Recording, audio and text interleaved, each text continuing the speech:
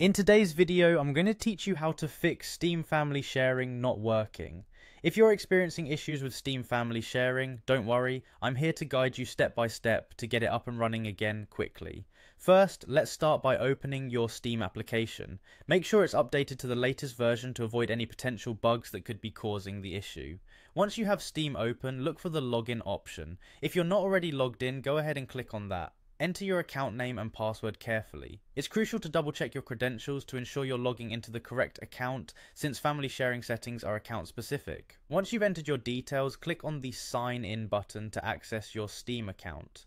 After you've successfully logged in, you'll land on your Steam homepage. From here, move your cursor to the top left corner where you'll find the word Steam.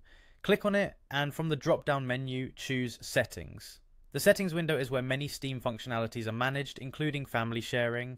Navigate to the Family tab within the settings menu. Here's where you'll be able to enable family library sharing.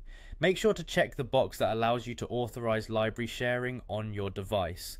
This step is essential as it permits your device to access the shared library.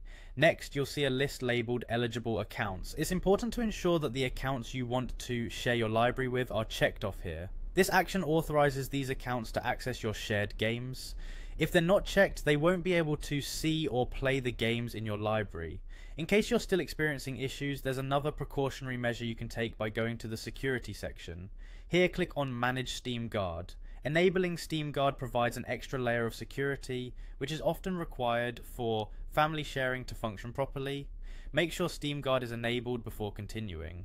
Once you've completed these steps, it's a good idea to restart your Steam application, close it down entirely, and then reopen it. For good measure, restart your computer as well. This helps ensure that all the new settings are properly registered and functioning. Following these instructions should help resolve any issues you have with Steam Family Sharing. With your shared games now accessible, you can enjoy playing with family and friends without a hitch. Thank you for watching, and I hope this guide was helpful. If you found this video useful, make sure to like and subscribe for more tips and tutorials.